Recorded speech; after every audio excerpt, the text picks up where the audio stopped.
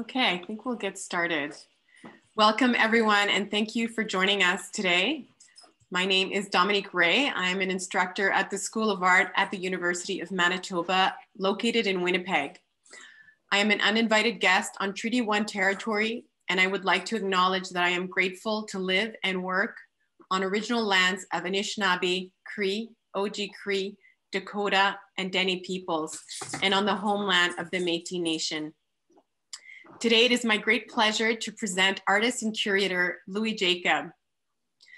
Before we get started, I would like to go over the format for today's talk. If you have questions during the talk, please place your question in the chat. You may also use the raised hand feature and wait for the question period at the end, at which time you can once again put your question in the chat or use the raised hand emoji. Throughout the talk, please remember to keep yourself muted, and video is of course optional throughout. And if you have any tech issues or last minute invitation requests, those can be sent via chat message to School of Art Tech, which you see as one of the participants. Or Kaylin SOA Tech that you see. Also, I would like to thank the School of Art graduate program for their support of this event. Okay, we will get started. Louis Jacob is a Peruvian-born, Toronto-based artist and curator whose work destabilizes conventions of viewing and invites a collision of meanings. He studied semiotics and philosophy at the University of Toronto. Since his participation as an exhibiting artist in Documenta 12 in 2007, he has achieved an international reputation with exhibitions at La Biennale de Montréal, Tanya Bonactor Gallery in New York, Cantor Fitzgerald Gallery at Harvard College in Pennsylvania and Limerick City Gallery of Art, Centro Parago in Murcia, Vita de Witt in Rotterdam, and the Taipei Biennial, as well as the Museum of Canadian Contemporary Art in Toronto and Generali Foundation in Vienna, the Kunsthalle in Bern, the Solomon R. Guggenheim Museum in New York, Städtisches Museum in Augsburg, Mönchengladbach, and Institute of Contemporary Art in Philadelphia, as well as Power Plant Contemporary Art Gallery in Toronto and Hamburger Kunstverein in Hamburg. And finally, Morris and Helen Birkin Art Gallery in Vancouver. His curatorial work includes Form Follows Fiction, Art and Artists in Toronto at the Art Museum at the University of Toronto. And in 2015, he co-curated the conference, This is Paradise, Art and Artists in Toronto with Barbara Fisher in collaboration with Kitty Scott. Please join me in welcoming Louis Jacob. Thank you, Louis. Thank you, Dominique. And it's great to see everyone here. Thanks for joining in for the talk. I loved having the conversations about your work. So it's a nice opportunity for me to share a little bit of mine as well. So I'm going to I decided to just focus on some very recent work. So I'm not going to try to describe the kind of larger arc of my practice, but I'm going to focus the part of the work that I've been doing, I guess, maybe in the last 5-6 years, that deals with what I call narratives of place. So I've been thinking a lot about plays and narratives of plays. And so this is what I'll focus on today. So just to begin with, this is kind of like an installation image of a show that I did at Gallery TPW, one of the artist run centers in Toronto. And I'll begin with a quotation from an artist. So I've been thinking a lot about the artist Greg Curnow. He's an artist from London, Ontario, kind of from the 60s, 70s generation. Very important artist. And he published a book called Deeds Abstracts, The History of a London Lot, where he says, I have felt the power of many details adding up to an understanding of the ground I am standing on. It is an understanding that is new to me.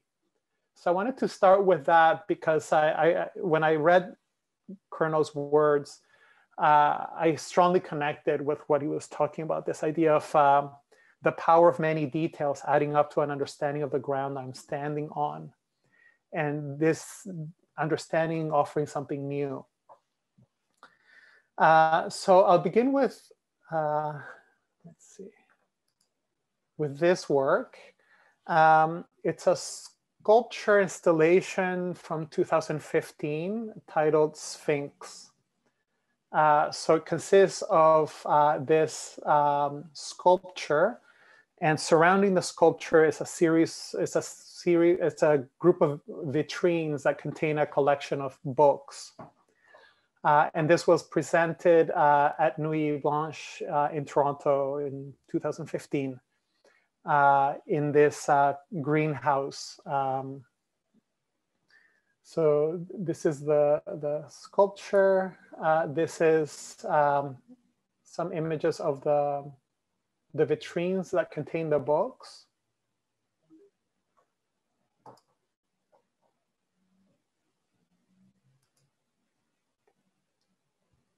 So I started collecting books about Toronto and was just very interested in seeing how the city was depicted, represented, narrated, and conceived at different moments in time. So, 1958 or 1962 in these examples.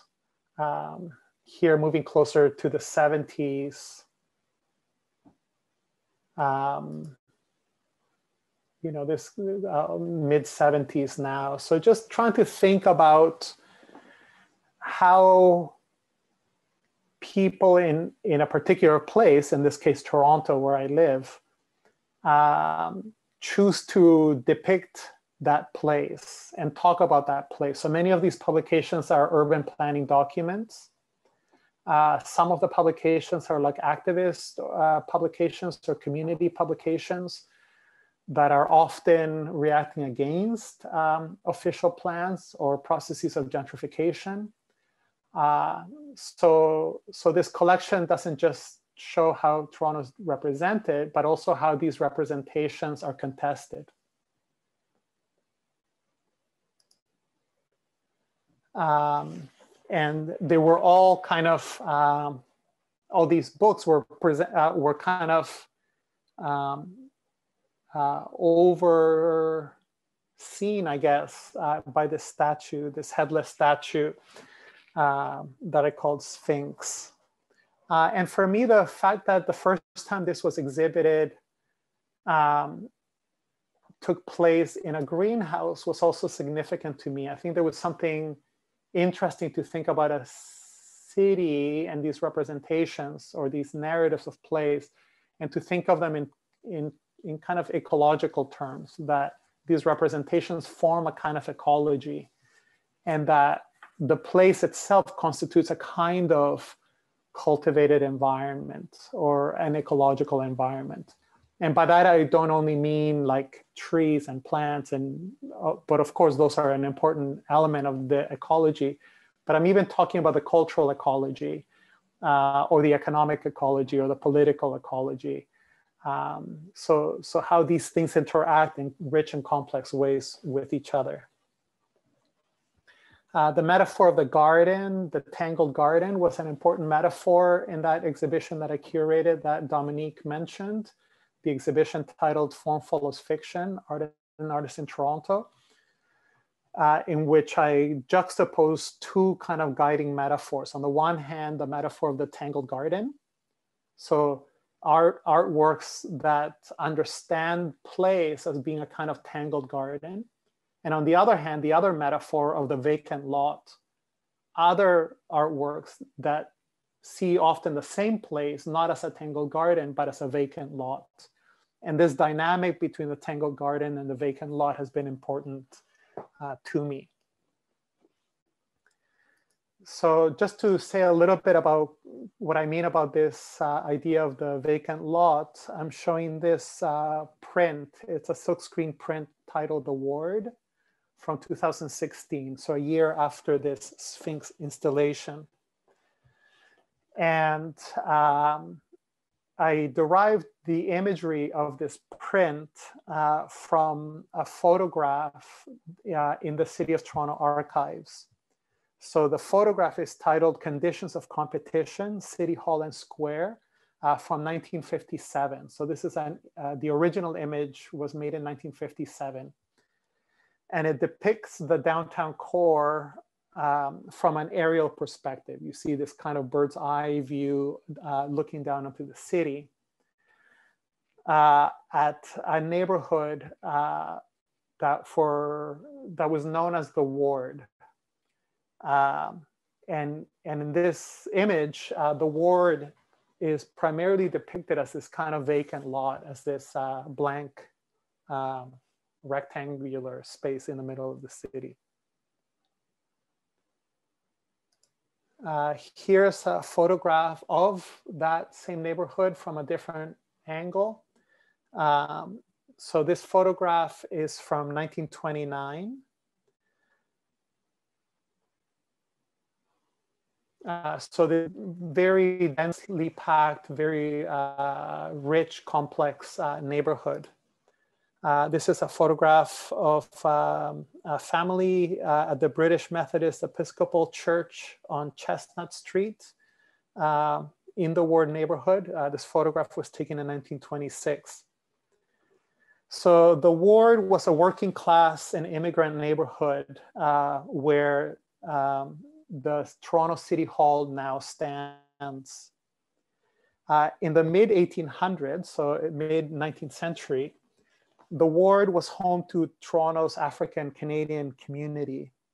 Many of the members of this community were people who escaped the slavery system in the US, also free people, as well. Jewish and Italian communities settled in the Ward neighborhood during the early 20th century. In 1946, Toronto City Council authorized the expropriation of all the land of this neighborhood, and also approved the razing of the entire neighborhood. So the entire neighborhood was bulldozed to the ground.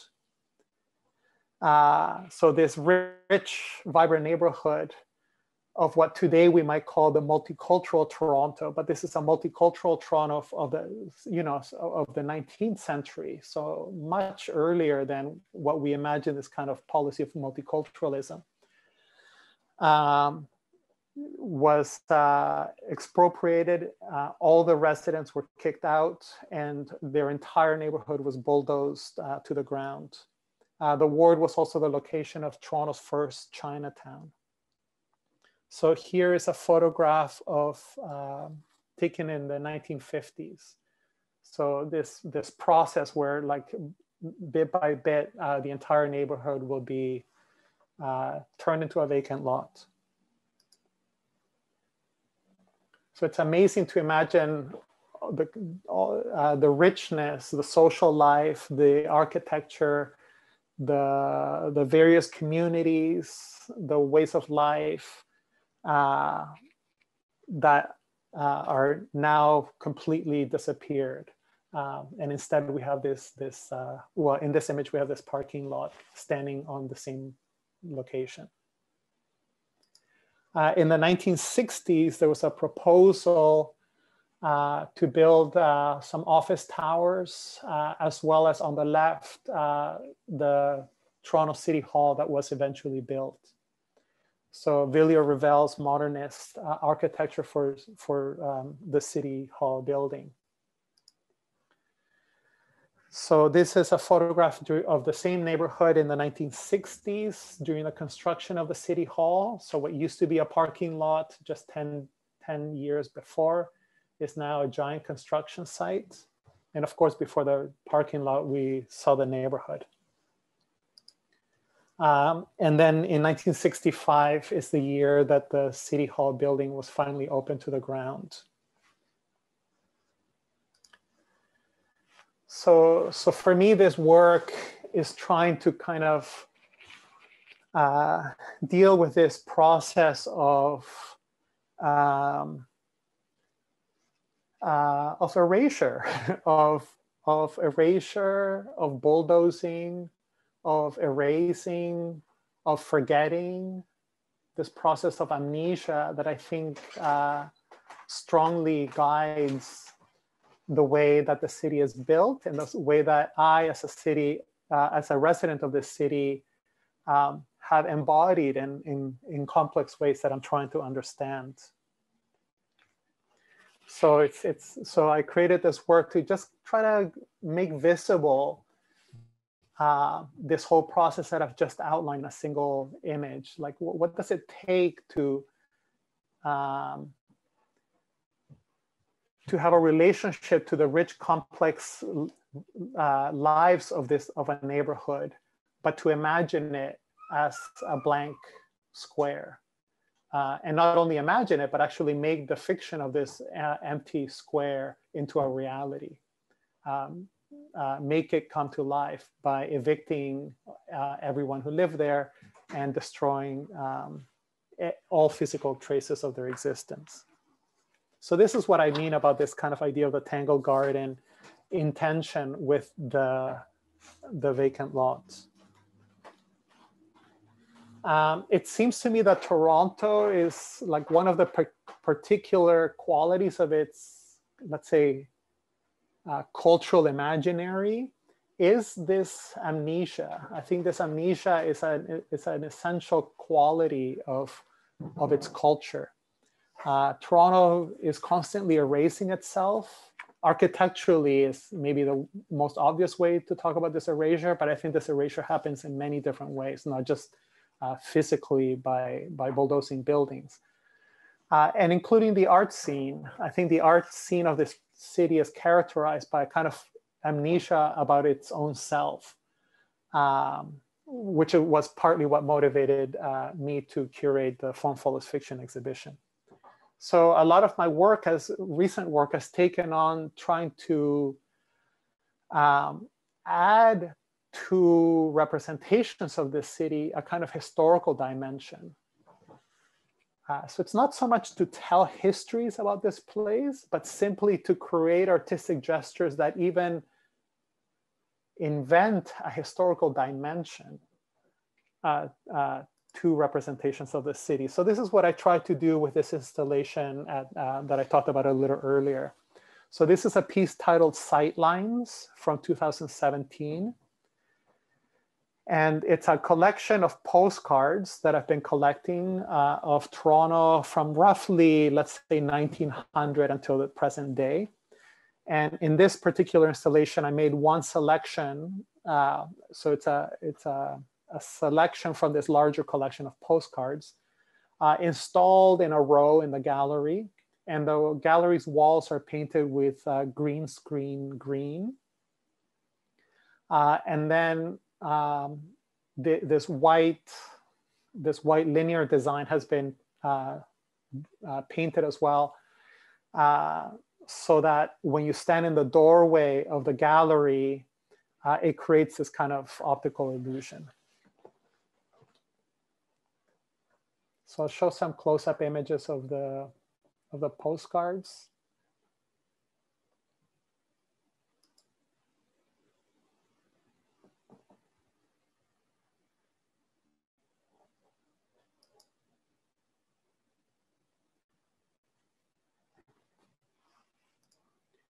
And here's the other room that was part of this exhibition at Gallery TPW. So there were two pieces in this room. You see this kind of frieze of photographs that the mannequin is looking at. And it's a piece called Album 14 that was made in 2016 and 17. And then higher up, this series of signage, that's a piece called Public Domain. But for today, I'm just going to focus on the album work. So I've been making these albums since the year 2000. So this is the 14th in a series of other albums. And all of the albums kind of are the same essential technique or method. So each of them consists of a collection of images that have been cut out from books and magazines. So they're all printed imagery, photographic imagery, that's been cut out from books and magazines, so from various published sources. And these images, I've arranged these images in clusters, and each cluster is laminated in these plastic laminate sheets.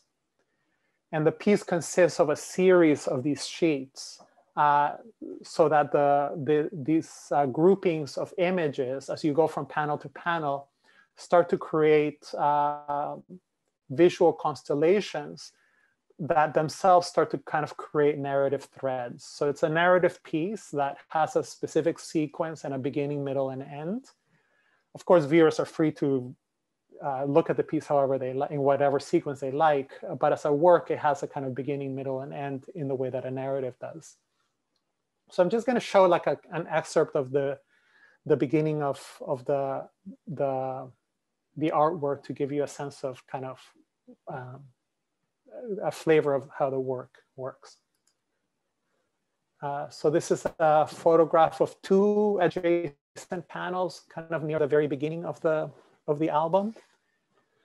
So as you can see, these gestures of puncturing appear within the larger narrative.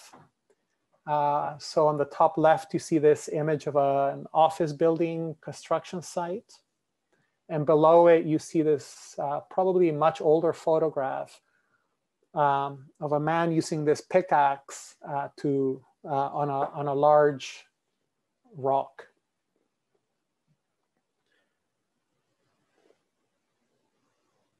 And then this is the following two panels. It kind of picks up on this idea of this kind of puncture or this hole or this pickaxe kind of gesture. So on the left, we have this image of a photographer with her, I guess it's a Super 8 film camera, looking at us or at the photographer. And above her photograph, there's this white sheet with this red dot kind of staining the sheet and the word punctum captioning it. You know, and this becomes a way to evoke the writings of Roland Barthes, his canonical book on photography titled Camera Lucida. So in his book, in Camera Lucida, Barthes contrasts two different ways of looking at photographs. One way of seeing an image, a photographic image, is guided by what he called the studium. And the other way of looking at photographs is guided by what he called the punctum. So there's the studium and the punctum. The studium refers to a kind of general interest in images. I imagine kind of me browsing through my Instagram feed, you know, when I'm just kind of skimming through images and browsing, that's what he would call the studium. He says, what I feel about these photographs derives from an average effect, almost from a certain training. So according to Barthes, most of our everyday engagement with photographs is shaped by this studious way of seeing. He writes, it is by studium that I am interested in so many photographs, whether I perceive them as political testimony or enjoy them as good historical scenes.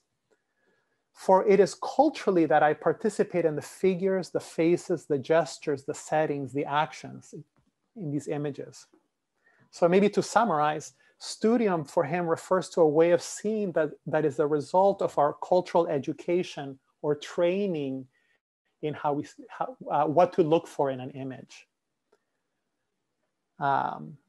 You know, when I hit like on my Instagram, each like is almost a confirmation that I have been trained to recognize what the photographer wanted me to recognize, and that we kind of share the same cultural training.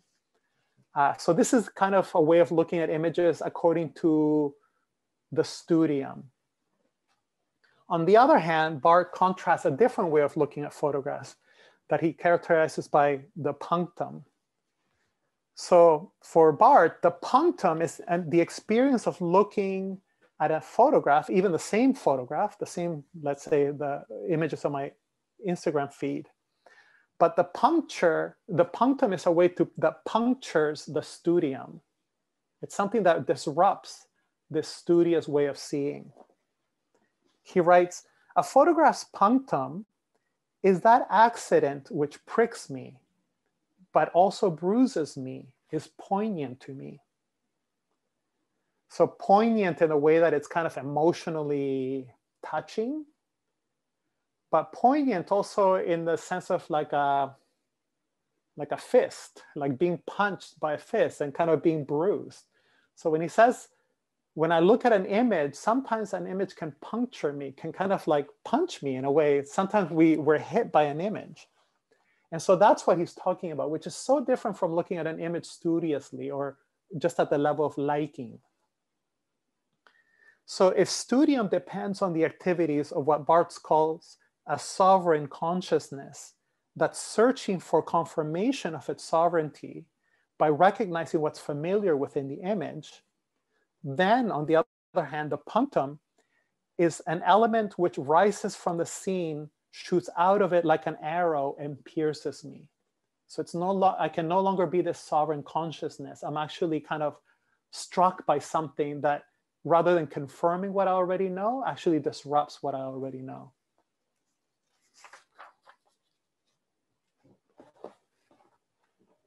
So the punctum, if the studium is kind of associated with ideas of familiarity or cultural indoctrination, the punctum, I think, is associated with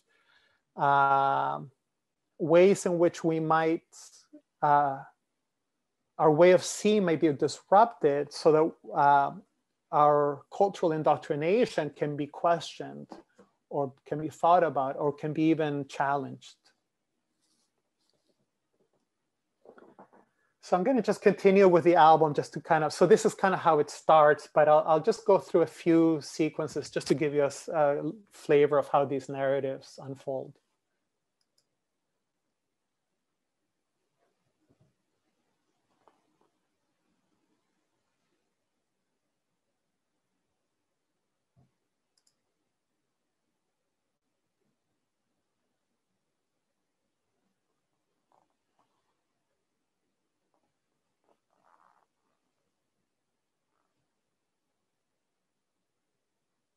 Just if folks are, I'm not going to talk about every image, but if folks are curious, the image on the right panel in the center is one of the plans for the settlement of York. So what became the city of Toronto. This idea of kind of seeing the land and the complex ecology that exists on the land, both like natural ecology, but also the complex indigenous cultures, economies, technologies that exist on that land, but seeing it as a kind of blank lot on which you can then superimpose a grid.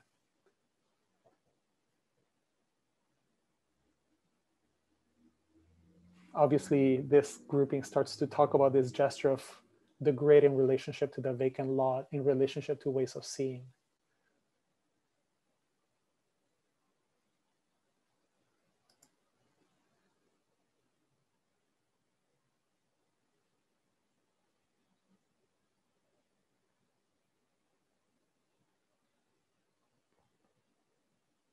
Just if anybody has any questions about any particular image, just chime in and I'll be happy to address what I know. Otherwise, I'll just keep going more or less silently.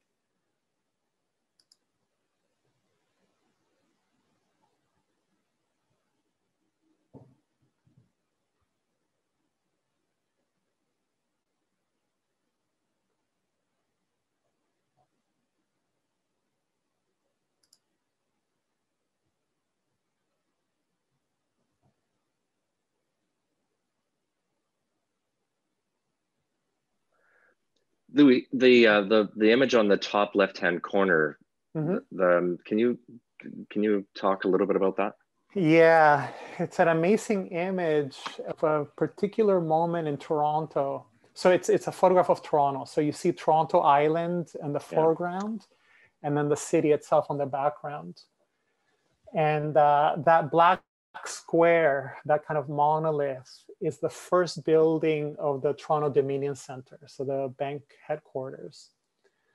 And it was a group of buildings designed by Mies van der Rohe. And the photograph is this striking moment of the first building has been finished, but there will be more of these. But you see this kind of monolithic presence kind of suddenly visible in the landscape. You saw that same thing in the, I'll just go backwards in the, yeah, so you saw this kind of moment in the Sightlines collection of postcards. So on the left, the moment just before what the city, a postcard from the city of just before the construction of this building. The one in the middle, the building in construction, so this black monolith being built. And then the one on the right, the completion of this. So it's an amazing kind of history. Just trying to imagine what it would feel like what a very different vision of a city the presence of this one building announces. And of course, it kind of has shaped now the city that I happen to live in 2021. So it's a very, to me, it's a kind of interesting pivotal moment where architecture starts to tell us something about a kind of shift in a kind of consciousness of the city or something like that, or unconsciousness of the city. I'm sorry to flip back and forth with this, but your images of the place cards on the walls, I couldn't help but feel that was a strong punctum for a link to Honest Ed's as a discount cultural boutique, and how whether or not that was part of the intention of having that in the background. But ironically, as it's now been raised, Honest Ed's, it kind of inverts that initial building of that initial void and inverting onto itself. So it's showing the opposite end of that growth. Is that? Yeah, thanks for picking up on that. That's exactly what I was thinking with this work of signage. So so you recognize that the font, this kind of handwritten signage, is the font used in the Honest Ed store, this kind of iconic store in the kind of discount department store in Toronto. Well, even the color and then the ornamentation of it as well, the quick desperation of selling some sort of cultural mix. Yeah. So this piece was made in the year when Honest Ed's closed, but had not yet been demolished. So now the building is completely gone. So I made this piece in that kind of transition moment when the store was gone, but the building remained. But the building was also, everybody knew it was doomed. So it was about to disappear, but it hadn't disappeared just yet. So to make the piece, I got in touch with the sign painter of Honest Ed's, who's been doing these signs for, I think he said something like 30 years or even longer. And he accepted, he agreed. I hired him and he agreed to work with me in order to create this piece. So I hired him to hand paint these signs. Precisely to evoke this idea of kind of erasure and amnesia and etc. So thanks for picking up on that. So how do we know when something has been erased? I mean, other than having you as a marker to that and to speak to that order, but I think of buildings that are torn down in my own hometown, and the only marker is of people's memories, and when that passes, where do we even begin to reconcile within that landscape? And inevitably, that's kind of existent throughout the evolution of human development. How do we even approach this? Yeah. Sorry for the heavy question or load. That's a big question. which I think maybe we should save to the Q&A, because I think there's a lot to unpack. Because there's different kinds of amnesia. Sometimes I just forget out of my forgetfulness of my brain. So, I forget what I had for breakfast this morning. And maybe that's slightly innocuous, perhaps. But then there's active erasure, right? So in a way, we kind of have to think about what are the different kinds of memory, different kinds of remembering, different kinds of forgetting, different kinds of amnesia. And as artists, we can develop different strategies for dealing with those different kinds of experiences. So in this case, with the signage piece, it was a kind of anticipatory amnesia. It was an amnesia that hadn't yet happened, but it was like a thing that I could tell in the future, we will forget this too. So it's a funny kind of amnesia, because it's an amnesia that hadn't happened, but I believe was about to happen. So it's it's forgetting aimed towards the future in a weird way. So that's a kind of funny strategy. I think I'll touch on some of these things as I continue, but I think that's a really rich question of how do we deal with these questions of forgetting, erasure, amnesia, etc. So we saw this. I'll continue a little bit longer.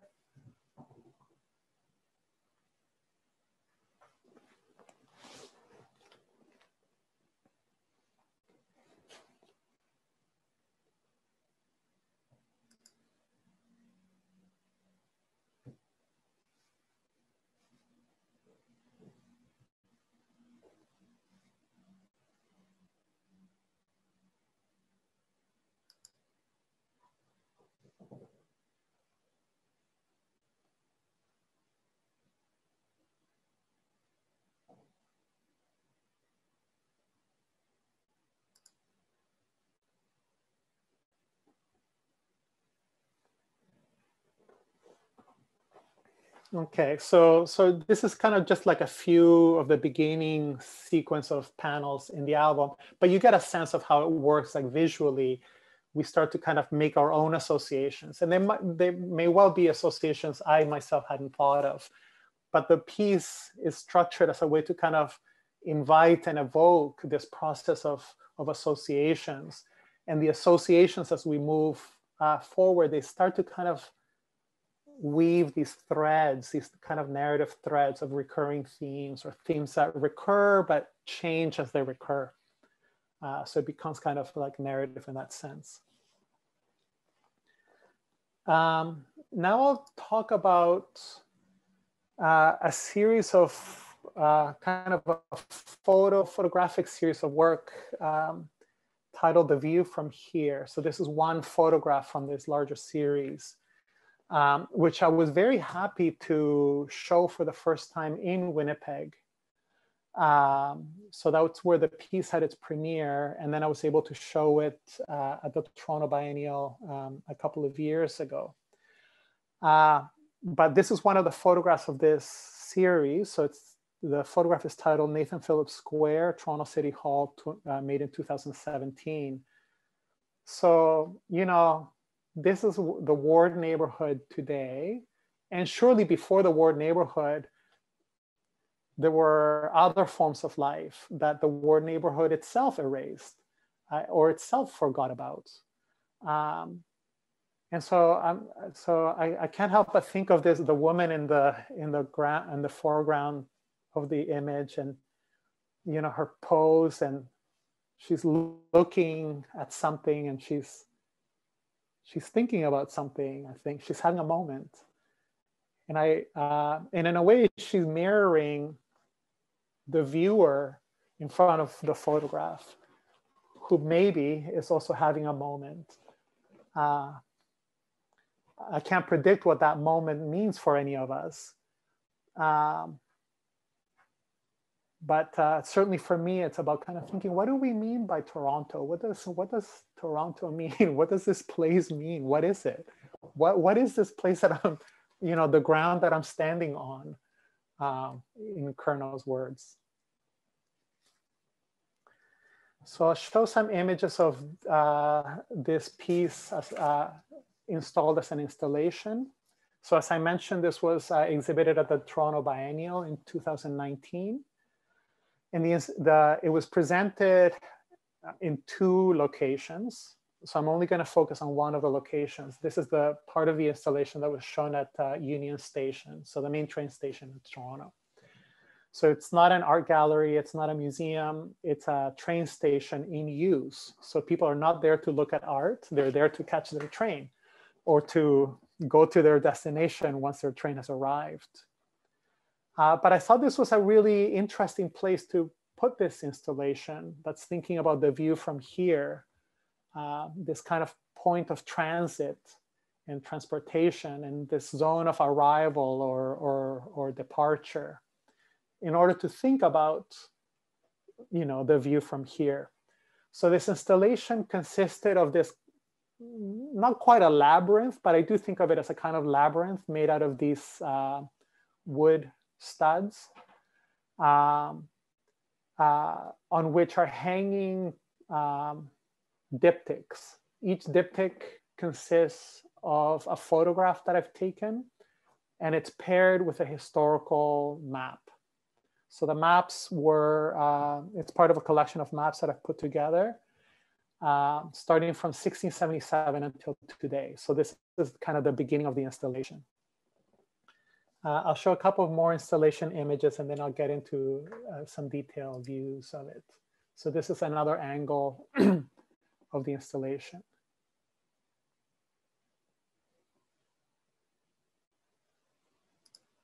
And this is another view on it. As you can see, alongside the photographs and the maps, I've also included this sculpture titled The Riddle, which I hope reminds you of the hands of the Sphinx sculpture from the beginning of my talk.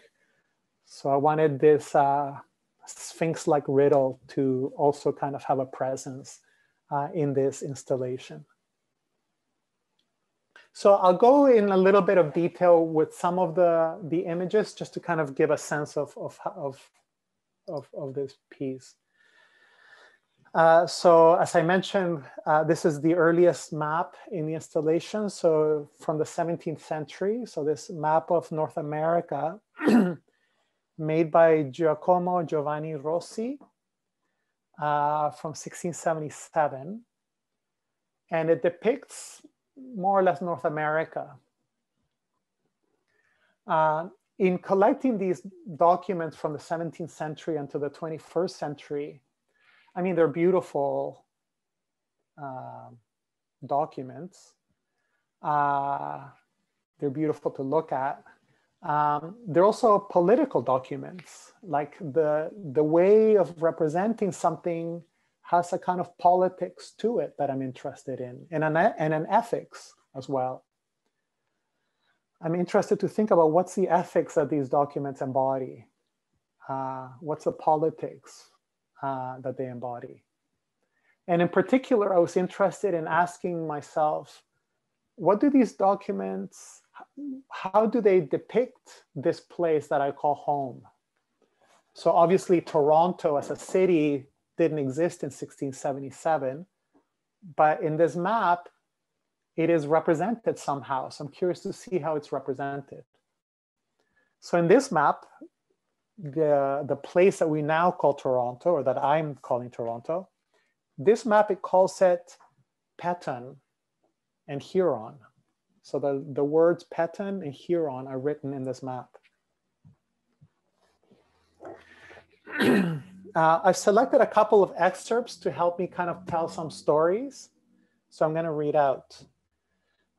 This is from a book written by Gediga Migizi, otherwise known as Doug Williams, who wrote a book called Mississauga Nishnabeg, This is Our Territory.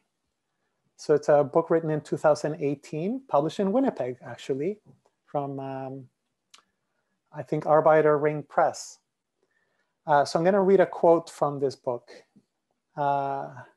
He says, "Our territory of the Mississauga Nishnabeg is the north shore of Lake Ontario, which we can see in the map, stretching from where the St. Lawrence River at the eastern end of Lake Ontario, and the territory stretches to the west to approximately Niagara Falls. We are river mouth people that lived at nearly every river that flowed into Lake Ontario. The Ayadawad Huron also lived among us with our permission. They moved into our area around 1000 AD, and some archaeologists even say as early as 600 AD, but we remember them coming from the south. So I love finding a story to this word in the map that says Huron, right? So Gidiga Migizi has called the Huron Ayadawad. It's a word I'm not familiar with. What I'm familiar with is Wendat, is how we now seem to call the Huron people. But this Italian person in 1677 called them Huron. And it's clearly marked as Huron territory and also Peton territory. I paired this map with this photograph titled Don River, Toronto, 2017. And I'm going to read an excerpt from a book by Bruce Trigger called The Huron Farmers of the North. In 1610, the French, so about 60 years before the map, in 1610, the French began to visit the four confederated Iroquoian-speaking people they called the Huron. They found their settlements strewn across a small peninsula located between Georgian Bay and Lake Simcoe in southern Ontario. The prosperity of the Huron was unmatched by any of the other native group that the French had encountered along the St. Lawrence River or in Ontario. And then this is a photograph of what they look like, paired together in the installation. And I'm going to read another quote from the Mississauga Nishnabeg, This Is Our Territory book. Samuel de Champlain was the first European to reach our territory in 1615 when he traveled through our Nishnabeg country. He was attracted more to the Ayadawad, so the Huron, than to the Mississauga Nishnabeg, because the Ayadawad lived in villages, and the French could relate to that, while we lived in wigwams and could dismantle them and move quickly. He wasn't too interested in the Mississauga Nishnabeg because we were paddling around in canoes. And I love that description. I find it so interesting because it's true in the accounts that we have from the French of this time period. They talk a lot about the Huron, but they don't mention the Anishinaabe people. And it seems to me, I mean, according to Doug Williams, he's saying that this oversight is just because the Huron settlements looked closer to French settlements than the Anishinaabe settlements did, because the Anishinaabe people were moved around a lot, and their way of life was guided through the water system and canoeing, as opposed to settling in villages like the Hurons, and in villages that the French could recognize as a settlement. The Anishinaabe way of life didn't look to them as settlement, and so they didn't describe it in their accounts. So it's very funny that there's a kind of historical amnesia, at least when we only look at the French accounts, simply based on ways of life that they were familiar with, as opposed to ways of life that they were unfamiliar with. And because they're unfamiliar with, they couldn't even describe. It didn't look to them like settlements or cultures or societies. So it's a very interesting observation. So I'll move on, kind of going into the installation. This is another map by Jacques-Nicolas Bellin from 1744. So this is roughly 70 years after. So if you remember the 1677 map, it's amazing because, well, I mean, most of North America is vanished. I mean, it doesn't really exist. So clearly from the Europeans' knowledge, you know, they know the Caribbean countries, they know, or the Caribbean islands, I mean. They know what's now Mexico, I guess. They know the eastern shoreline of what's now the US and Canada. They know Hudson's Bay and that, and Labrador in that area.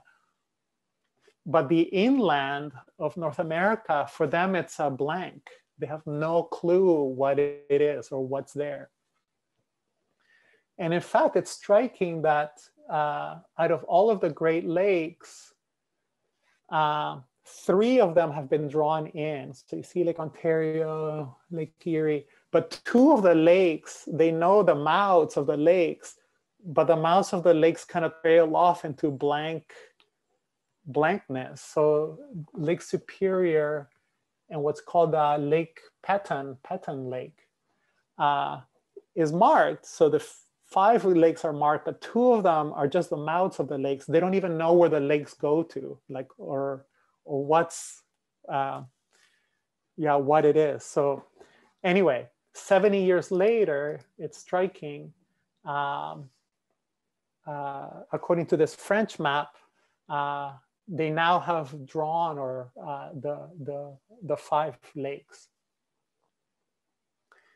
And it's interesting. So I'm looking now kind of what did Bellin in 1744 in this French map call what the place that I now call Toronto. And that place is called Teyayagon. In the area of the Teyayagon, it says Les Iroquois du Nord. So the northern Iroquois. And so south of Lake Ontario, you say Pays des Iroquois. So the Iroquois nation is on the south, but on the north of Lake Ontario, there's something called the Iroquois of the North. And if you see to the left of that, so kind of in that triangle between Lake Huron, Lake Ontario, and Lake Erie, it says Ancien Pays des Hurons. So the ancient country of the Hurons. So the Hurons aren't there anymore.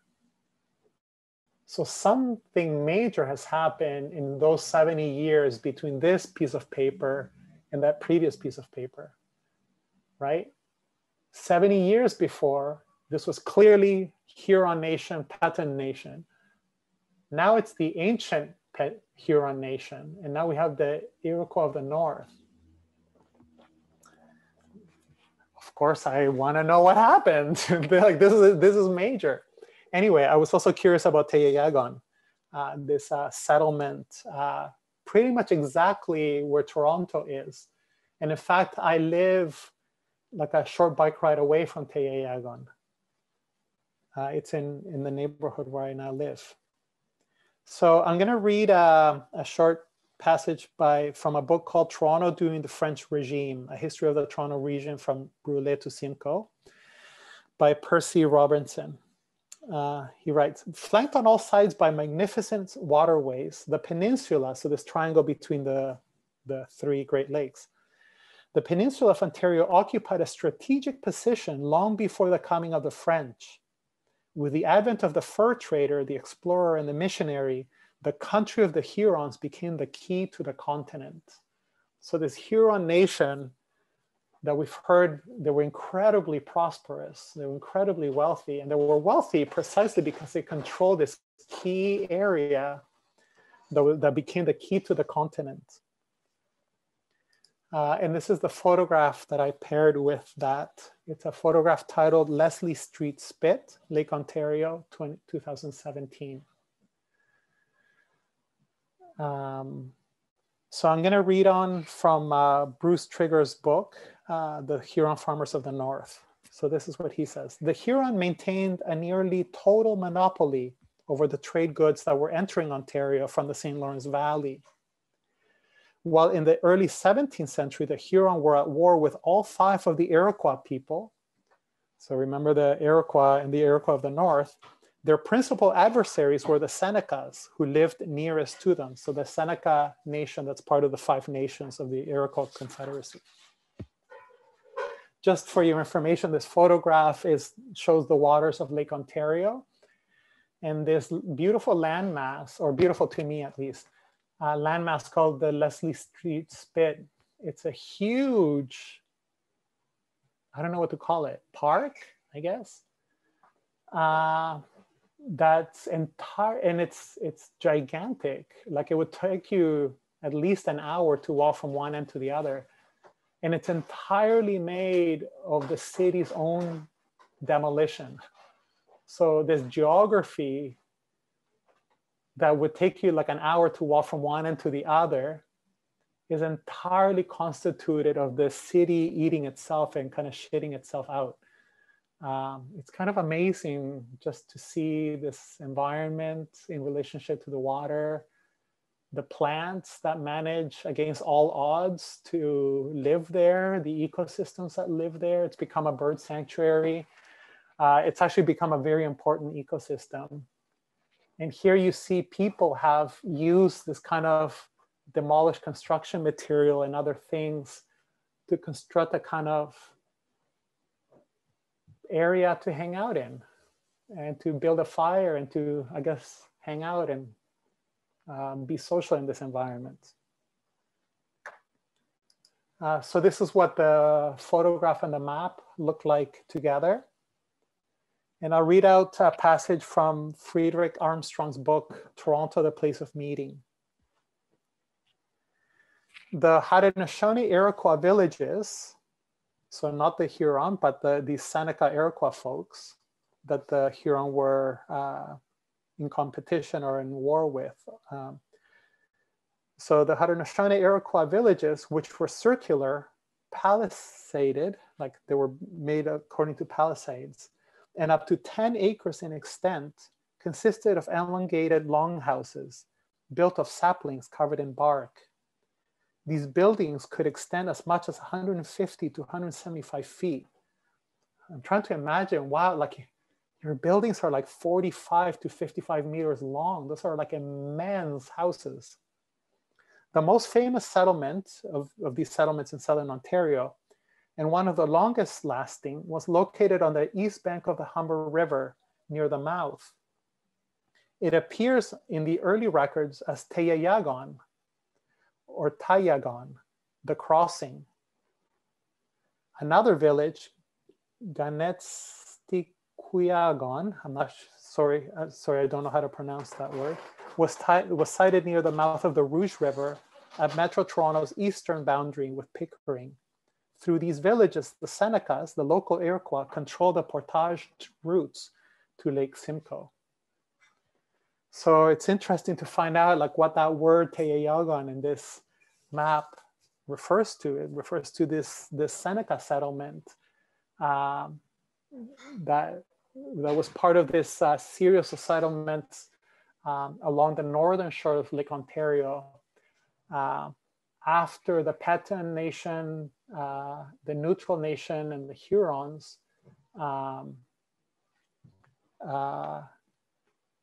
were dispersed first by plague, so the epidemics that ravaged their societies.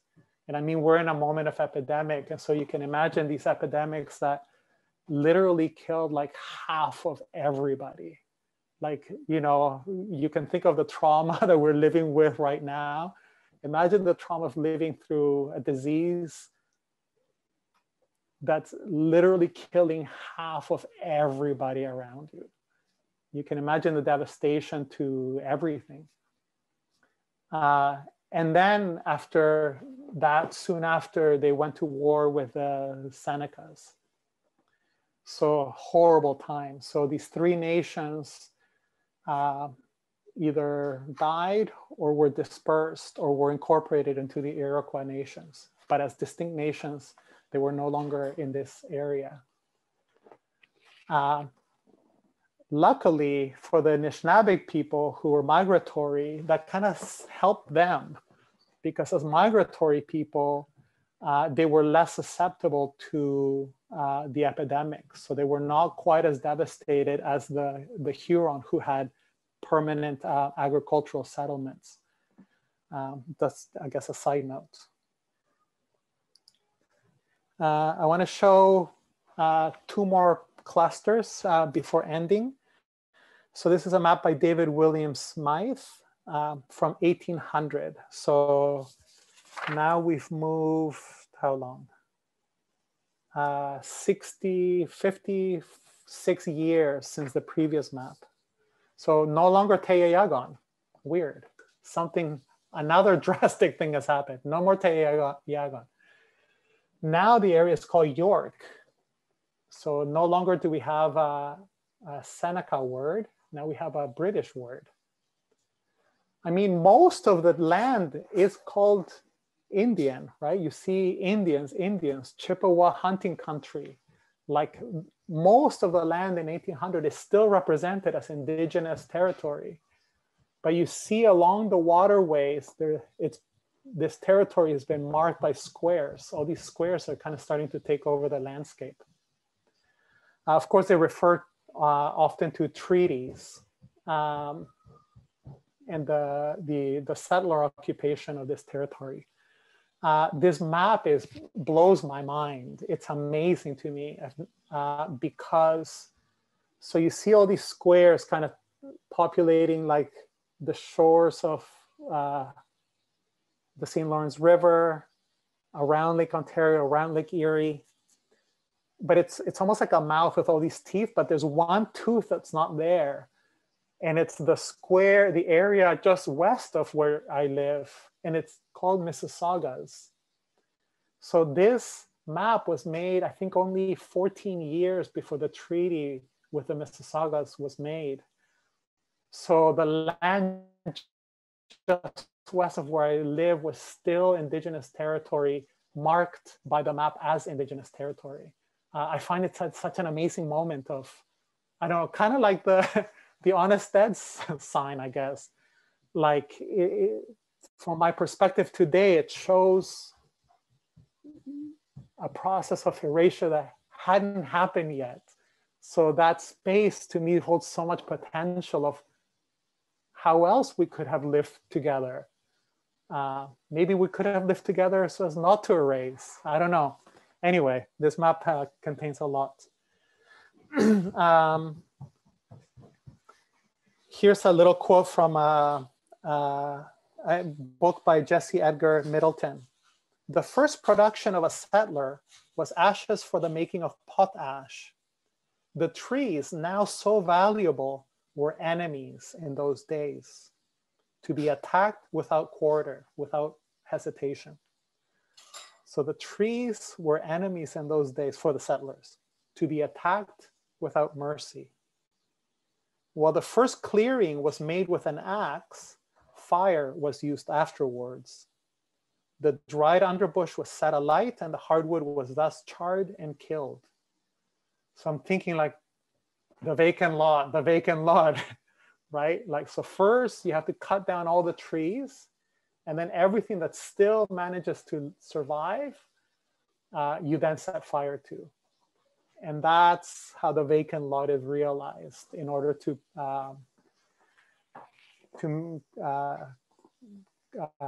conduce a kind of settler way of living in this environment.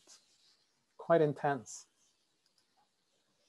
I paired that map with this photograph titled Sterling Avenue, Toronto, The Weed Whacker, 2017.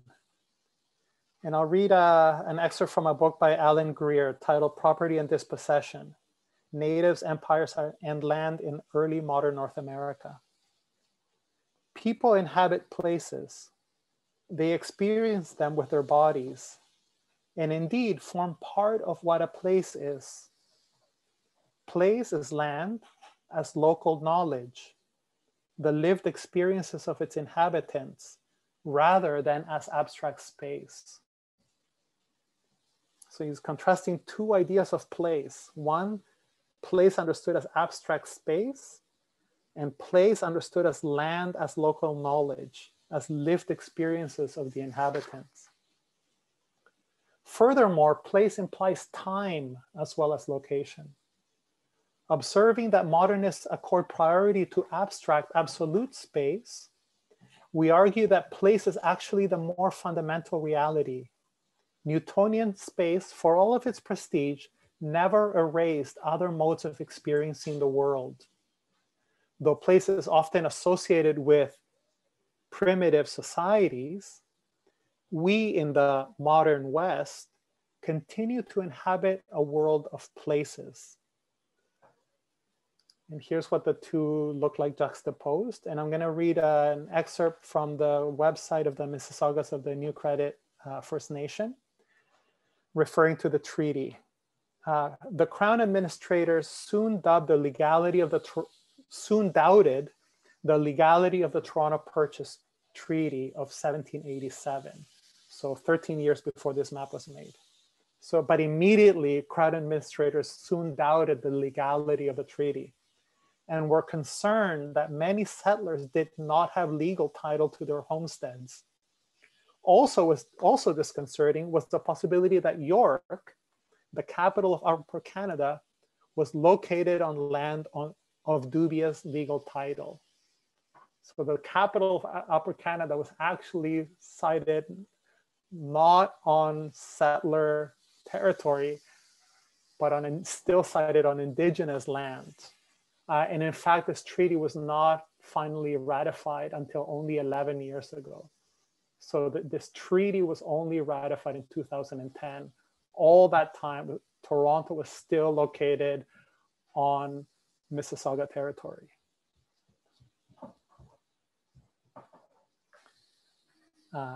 Of course, the treaty doesn't mean that it's now in 2021 no longer located on Mississauga territory. It's still Mississauga territory, but because I don't think the treaties are about kind of relinquishing land. And I'll end with this juxtaposition. So this map, James Wild, so 1838, so 38 years after the last map, you can see the squares are starting to take over the whole landscape. The grid is getting larger and larger and larger and larger. It's starting to take over. What used to be called Great Chippewa Hunting Grounds is now called Great Tracts of Wilderness. Damn. What an intense shift in attitude. I'll read a passage from Peter Schmaltz's book called The Ojibwe of Southern Ontario. The rapid influx of settlers along the coastal waters of Lake Ontario was destroying the traditional native economic base. The population growth of York, what is now called Toronto, well illustrates their dilemma. In 1799, so 1 year before the previous map, the whole district around York had only 224 white inhabitants. So when that map was made, there were 224 white people in the entire area district. By 1845, so 45 years later, the city had mushroomed to 19,706 people. So in 45 years, from 220 to about 20,000 people. This large population made it impossible for the Ojibwe, the Anishinaabe people, to subsist by hunting and fishing. In 1841, 132 barrels of fish passed through the Welland Canal. By 1844, so just 3 years later, that number had increased to 1,754. So in 3 years, from 132 barrels of fish to 1,754 barrels of fish. All that food was taken out of indigenous mouths, to put it very bluntly. Traditionally, fish had been one of the most important means of subsisting, but commercial fishing was destroying the Ojibwe's livelihood. And then this is a photograph that I paired with it. It's titled The Junction 1, Dundas Street, West Toronto, 2018. I'll continue reading from Schmaltz's book. Deer and other wild animals were also decreased in numbers as the lands were cleared for farms. Pioneers also supplemented their food supply by hunting and fishing. Yet the Ojibwe, the Anishinaabe people, were threatened by them when they trespassed on the farmlands which had been their own source of food. And here's the two put together. Here's another quote from Alan Greer's book, Property and Dispossession. For many American Indian peoples, the land was often its own best map and demanded knowing first on its own terms, almost as if the topography itself possessed some sort of volitional authority. The land is often its own best map. I mean, what an amazing notion. Before representing it, for instance, some native traditions expected you first to listen to its stories and learn its names, to follow it with your feet and to find a way to dream at its most propitious locations. Only after practicing a range of such knowledge engendering practices with the landscape might you be able to truly depict it on a flat surface. This was often the reverse of what the non-Indian process of appropriating space by first naming and drawing it, and only then by striding over or settling what was there by already your own conception. So this labyrinth that I call the view from here, and it continues. I mean, there's more to it, but I think this gives you a flavor of the work.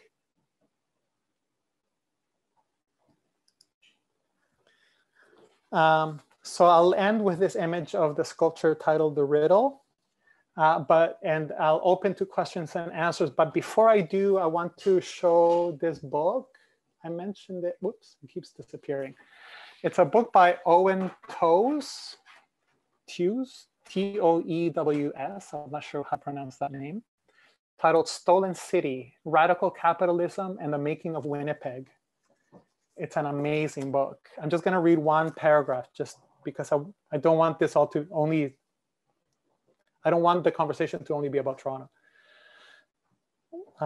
Winnipeg, the provincial capital of nearly 1 million people in the Canadian Northwest, internationally known for Indigenous social, cultural, and political power, and for anti-Native racism, is a Native city. It is home to 100,000 Indigenous peoples, the second largest urban Indigenous population on Turtle Island. More than simply a location or a container of Indigenous life, however, Winnipeg is a place that Indigenous people have collectively and strategically decided to remake in order for their families, communities, and nations to survive and thrive in resistance to colonial occupation.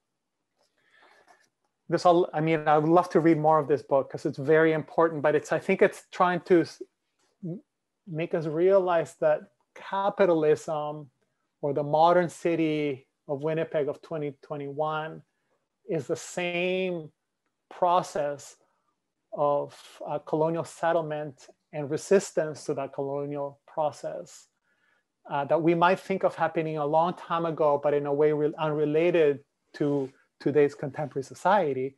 But in fact, today's contemporary society, in all of its complexity and tensions, is also the direct product and embodiment of those processes. So when I talked earlier about kind of a historical dimension to things, I think this is what is meant by that. It's not so much like getting history right or making some kind of official story of this happened and this happened and this happened. But it's more kind of trying to embody, as an artist, for me as an artist, trying to embody a relationship where I can be receptive to the punctums that this place called Toronto offers me. Thanks so much, everyone.